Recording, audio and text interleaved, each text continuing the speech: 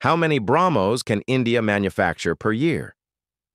In 2005, India quietly began mass-producing one of the world's fastest cruise missiles, BrahMos.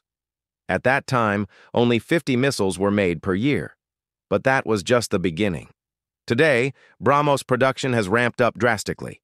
With plants in Hyderabad and Thiruvananthapuram, India now produces 100 to 200 BrahMos missiles every year.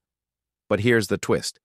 A new facility in Lucknow has been built, dedicated to the next-generation BrahMos NG, which is smaller, lighter, and can be fired from more platforms like fighter jets and submarines.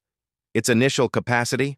100 missiles per year, and it's planned to scale up to 150 soon. Together, India could soon be producing 300 to 350 BrahMos missiles every year, a serious boost to both export potential and national defense.